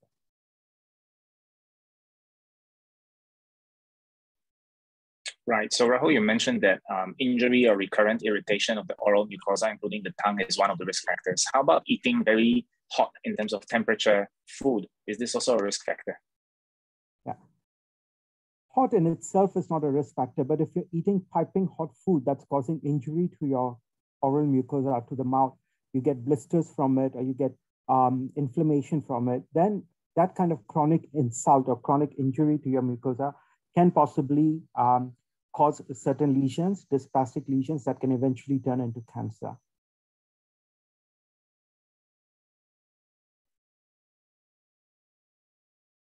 And spicy food again, there are some spices that are not directly linked and others may be. Any specific sort of spices or any specific things that people consume that is a known risk factor? There's certain preservatives, food and some preservatives that we find in food, if they don't meet the healthcare standards, spices that like there's lime that people mix in this Indian subcontinent to eat with tobacco or betel nut. Those paste of limes, or there are certain substandard chemically enhanced preservatives and flavorings that are added in some substances. Those can increase your risk of cancer.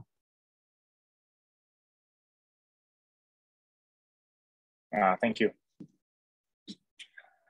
So can the speech ability be affected before and after surgery or treatment for cancer? Perhaps we get Alberta answer that one. Yeah. Okay, so speech can be affected even before the surgery, okay? And it really usually depends also on the size of the tumor. So of course, if the tumor is very large, like for example, a tumor on the tongue, already your tongue is not going to be able to move well. And there will also be some pain, you know. So sometimes we have patients who say, oh, the tongue ulcer is rubbing against their teeth when they're talking or when they're chewing. So already the speech can be a bit unclear. They may not be so keen to talk even. And of course, after surgery or treatment, if the resection involves, example, the tongue or even the jaw, then the movement will not be as good as before. So there may be some lack of clarity or reduced intelligibility after treatment. Yeah, so the answer is yes, it can be affected before and after, but usually depending on where the tumor is and how big it is.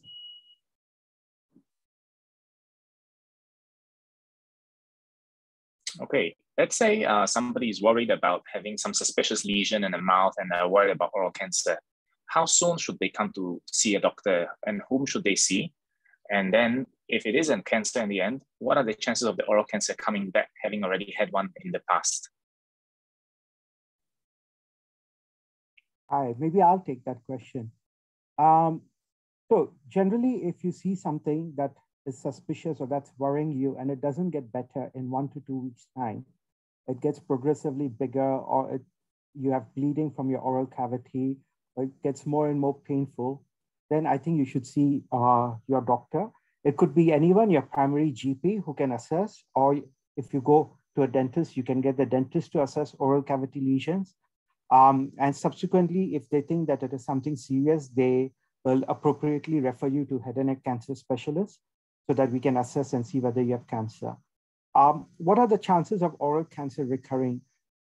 It's a bit difficult to say because it really depends on what type of cancer you had initially and how was it treated, how big that cancer was, what was the status after treatment. So there are multiple factors after that. Obviously, certain factors don't help with the chance of recurrence. Is if after your cancer, if you had one episode of cancer, but you still continue the same lifestyle habits, like continue drinking heavily or smoking heavily, then of course your chances of cancer recurrence increases quite significantly.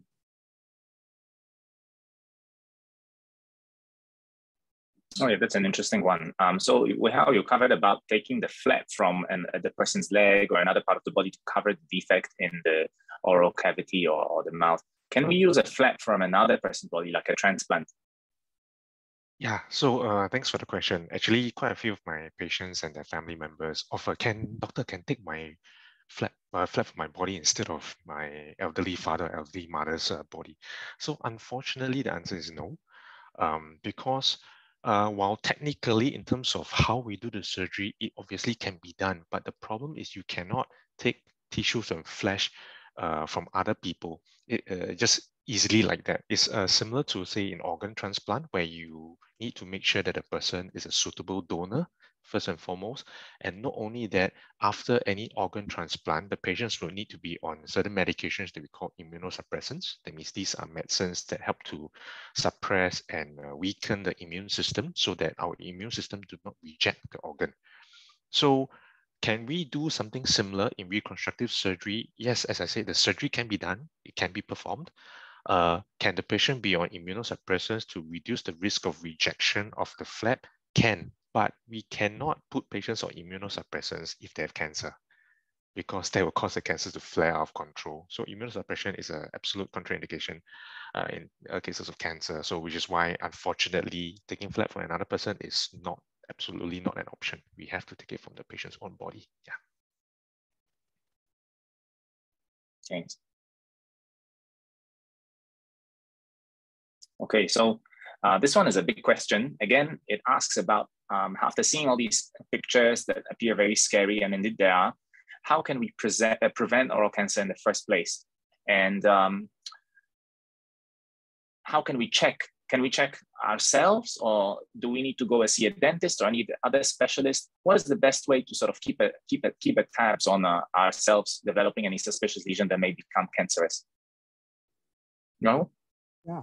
Hi, thanks for this question. So as I said, the ways to prevent oral cancer, or at least reduce the risk of getting oral cancer, is to reduce your modifiable risk factors, which is smoking, drinking alcohol, ensuring that you have good oral hygiene, that you don't get recurrent infections, abstaining from having betel nut or tobacco or betel leaves. Usually you should get a checkup at least every 6 months, and this could be from your GP, or if you go to a dentist regularly, from your dentist or your oral hygienist. And they're quite a lot of our patients who have oral cancers are picked up by our colleagues at primary care setting level, and then they refer the patients to us. How often? As I said, usually about 6 months, every 6 months at least is a good timeline to get checked. How about self-checkup? Can we do it ourselves? Is there any tips or tricks that we can do in the mirror to inspect our own oral cavity? Yeah, you can, and you should every week at least, when you brush your teeth and all, have a good look inside your oral cavity.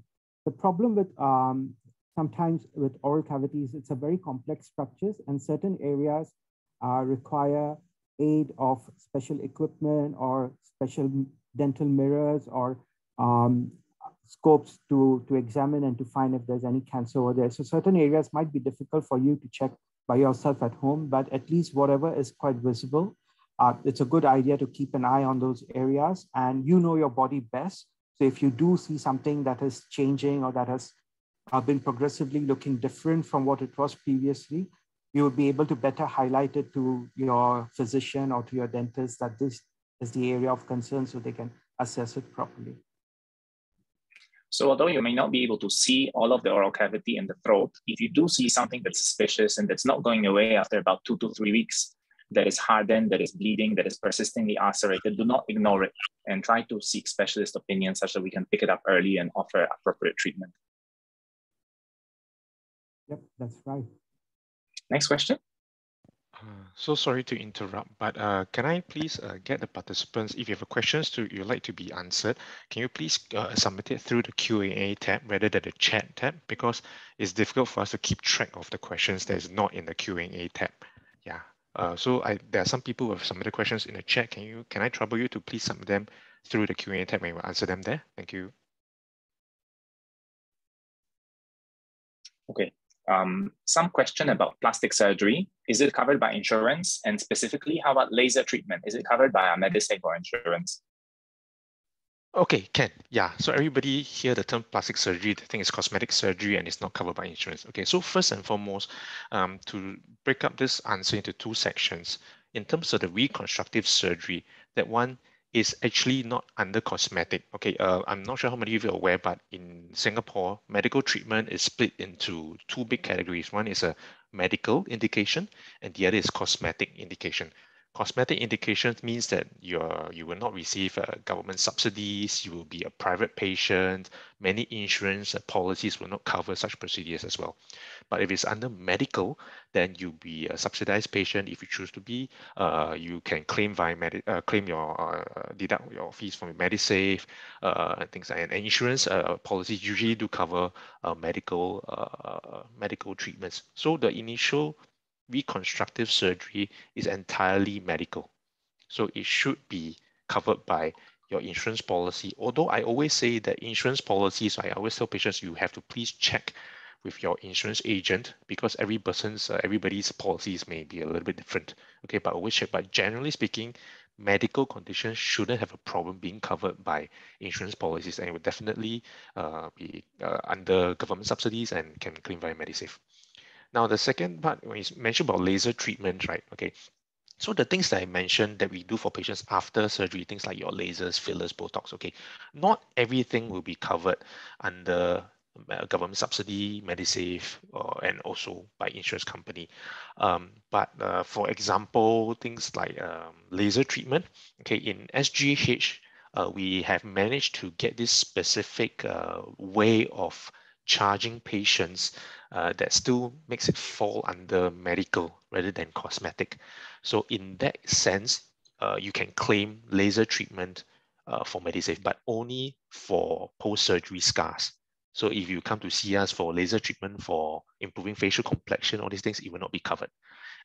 As to whether your insurance policy covers it, again, always check with your own insurance policy and with your insurance agent. I hope that answers the question.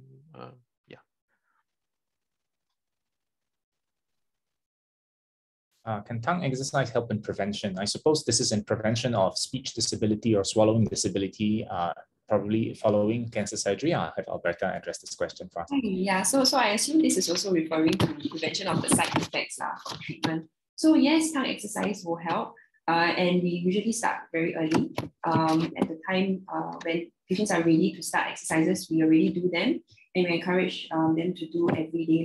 So this will really help with battling the side effects of fibrosis or stiffness, if you remember, and also in abilities like speech, doing the speech exercises will help in preventing it from getting stiffer or the speech becoming less clear or the swallowing being affected even more. So yes, tongue exercise will really help, and doing them daily will be really useful.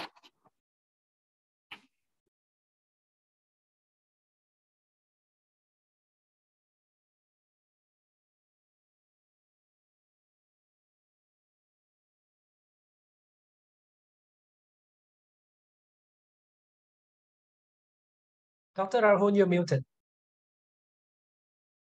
Oh, sorry. Can you hear me now? Okay, right. So will there be relapse after different types of cancer surgery? What about heavy stage for smoker? Will it be worse if it's discovered late?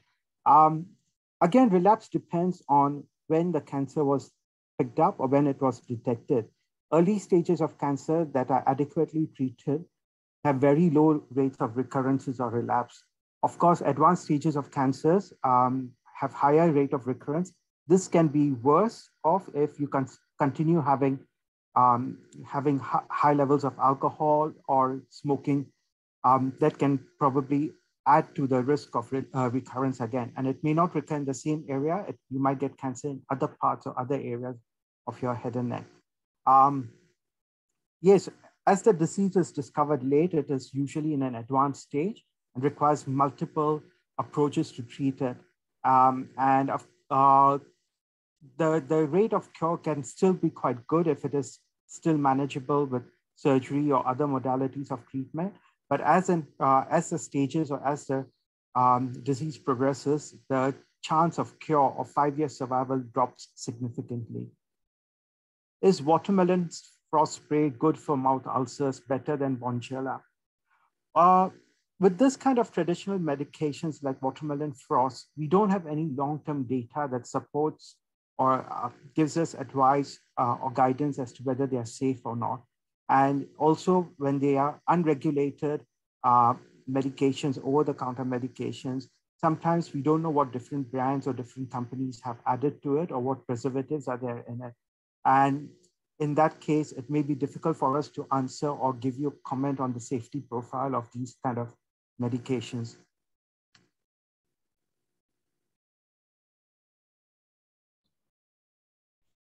Oh yeah, so the reconstructive as well as the ablative or resectional surgery can look very painful. How is the pain managed after surgery? Yeah, okay.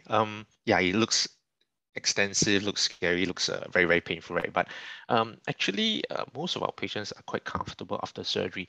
How is the pain being managed? Of course, these patients will be on adequate painkillers. There are many methods by which we give them the sufficient painkillers.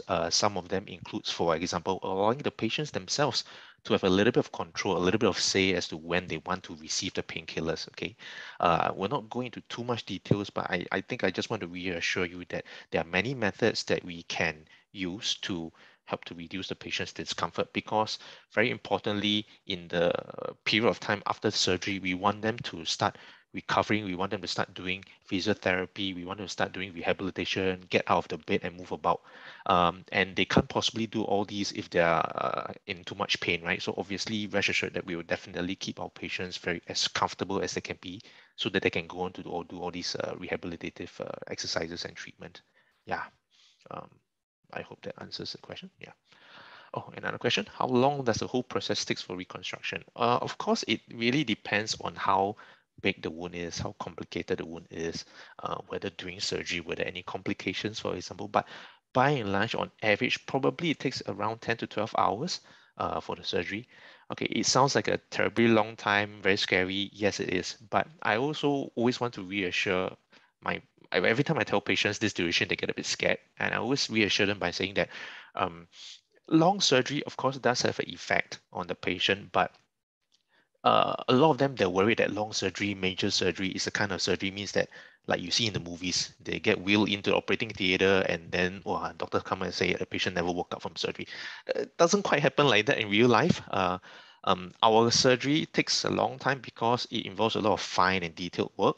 It's not the kind of major surgery where if things goes wrong, the patient can lose their life during the surgery. Is usually not that kind.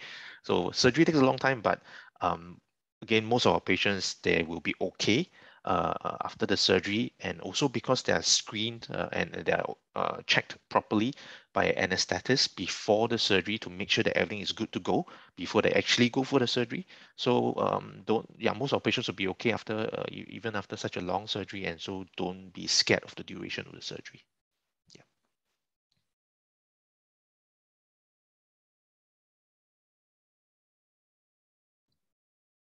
So we have a patient who's experiencing slurred speech after receiving radiotherapy 7 years prior. Is it expected? Is it normal? And would speech therapy help? Okay, so slurred speech 7 years after radiotherapy, that is possibly one of the side effects. As mentioned before, the tongue is no longer as mobile, it's more stiff. And I guess the question is, even after 7 years, can we still do something? And the question is yes. Although some of the changes, some of these side effects, they may have a component where it's irreversible because we can't really do anything to reverse the stiffness that you currently have. But speech therapy can help with still doing simple exercises for maintenance, but also boosting the function.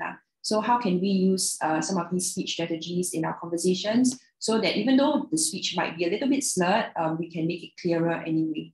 Yeah, so speech therapy can still help.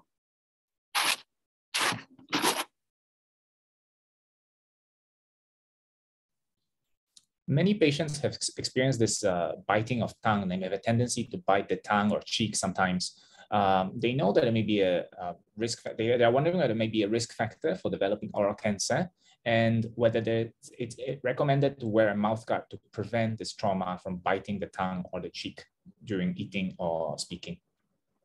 Yeah, that's a very good question. Yes, chronic injury or chronic trauma is one of the causes attributed for getting oral cancers, and sharp teeth or teeth biting repeatedly at certain areas can cause oral cancers in the long run. And these patients, they should first get checked whether they have crooked teeth or teeth that are not in proper alignment or sharp. If it's so they can get the alignment corrected, or if the teeth edges are sharp, they can get them smoothened. You can wear mouth guards. That can also help, especially some patients do it unconsciously, so they're not aware when they bite, or they do it when they're asleep at night, and mouth guards help with that. I would recommend that you don't buy over-the-counter mouth guards because they don't fit well, and if you have loose-fitting mouth guards, it can cause other issues. So see your dentist or your orthodontist who can make a customized mouth guard for you.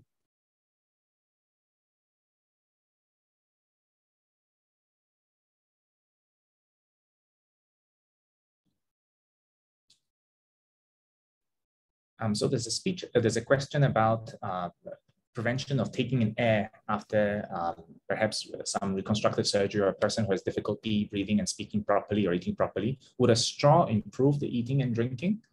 Okay, so I did mention before that for some patients, using a straw is going to be easier than using a cup or a spoon. But for some patients, using a straw may cause them to choke a bit easier.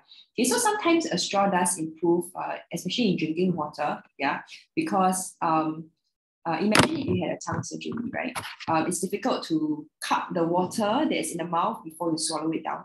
So sometimes when you use a straw, because you're using the motion of sucking in the water, it kind of just flows faster to the back of the throat for you to swallow. So in this case, it bypasses the oral phase or oral cavity. So your tongue doesn't really need to do very much with the water in order to swallow it. So some patients using a straw actually helps them more efficiently and more naturally take water.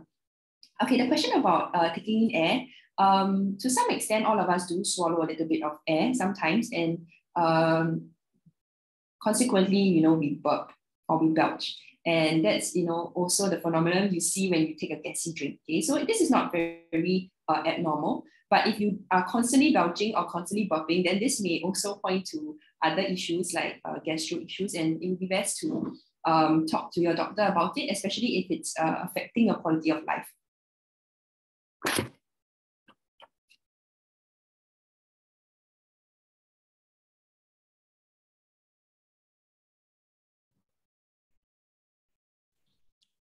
There's a question about stages of cancer. Many of us have heard that there are, early stage, advanced stage, stage 4 cancers. How about oral cancer? Does it also go through these typical 4 stages?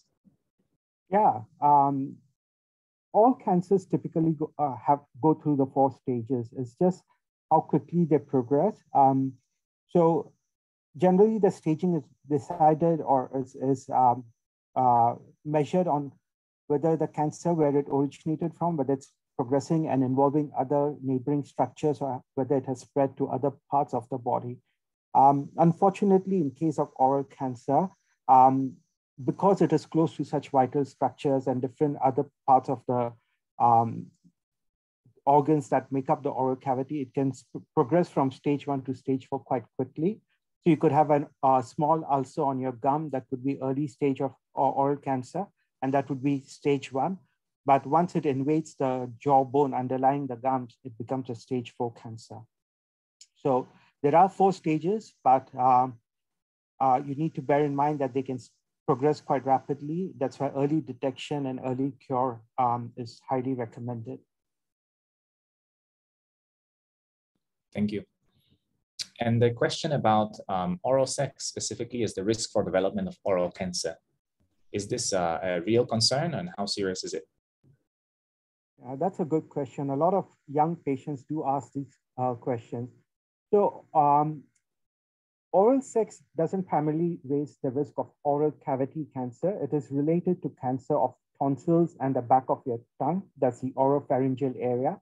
And that is related to a virus called as the human papillomavirus.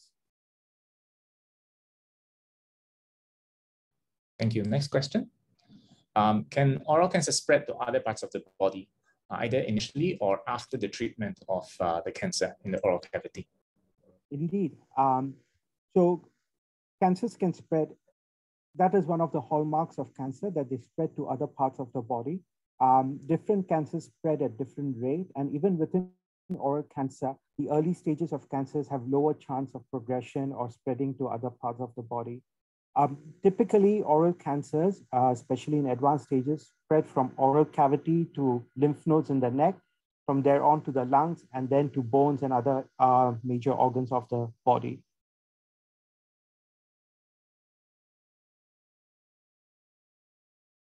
So say I had oral cancer and then require some voice reconstruction and voice rehabilitation. What is the best time to work on the voice rehabilitation with the voice prosthesis following cancer surgery? Maybe you ask Alberta. Okay, so this refers to patients who had laryngeal cancer, and so removing the voice box. Okay, so of course, with the removal of the voice box, there will no longer be a voice. So the voice prosthesis is something that is put in to help patients achieve something that's close to what they used to sound like. Okay, in terms of the best time, to be very honest, there are a lot of factors. So if the patient is suitable for it to be put in at the time of the first surgery, which is to remove the cancer, then we call that primary insertion. And then for some patients will be suitable for that. For other patients, maybe the surgery might be more complex, so they might have to consider it after, and that will be considered only when all the treatment is finished and the patient is doing well, like not in hospital again, and ready to commit to the voice prosthesis also, because it does take a lot of maintenance and learning how to use it and how to maintain it well. Yeah, so this decision is made not just by the medical professionals, but also with the patient, the doctors. So we kind of come together to make this decision. Thank you.